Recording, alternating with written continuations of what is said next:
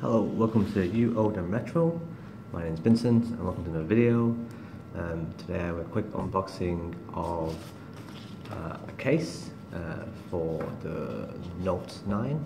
The case is Coolden, but basically it's a polycarbonate composite case. This is a lower end model, so it costs less than £10 and is reasonably cheap. So the things it's available from Amazon. So this one doesn't get much in the box. Obviously, it just says made high quality environmental materials, easy access to all buttons, etc., etc. Brand new, compatible with your phone. So I'll pick this up as a sort of basically, because it looked like it was a good cross between being cheap and not too expensive, and yet still having a very similar sort of ability to UAG cases, which I've had before, but they run quite expensive. Now, pulling this out of the case, it does have a very similar style to inside, very similar to Spigen, or in fact, actually, it's very similar to the UAG case that I've had previously. Actually, it is a two-part case apparently, in that the rubber bit is separate, but in this case doesn't actually add any functionality by taking it off in the first place. You get like little rubbery screws, as you can see here. They just hold things in place. You get a fake Kevlar style finished, but carbon fibre finish, not carbon fibre. And it does have reasonably good corner protection.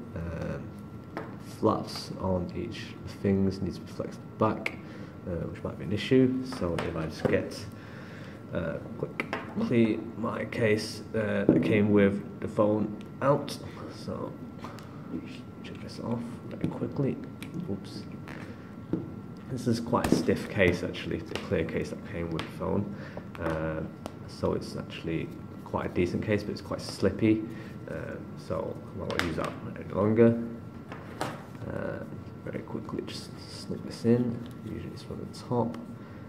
All being well, it should fit with the screen protector on, and yes, indeed it does. It is actually a good, perfect fit. A little bit of flex on this side, as you can see, and there's a little bit of a gap on each side between screen protector. And the screen protector itself that came with, I got installed, isn't the best, so this won't be edge to edge, but it is good enough. I mean, the edge is a slight gap, so there will be some dust potentially connecting there.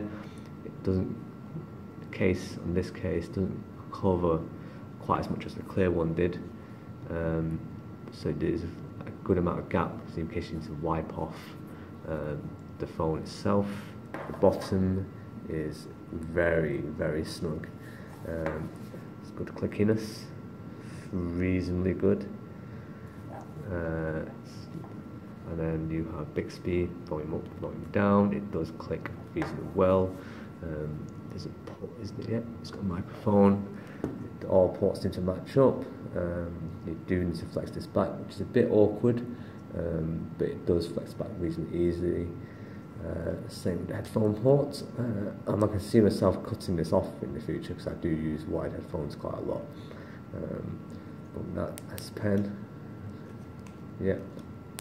I mean, this one has a very good corner. It's quite stiff though, so I'm not sure how much damage it will take in the long term.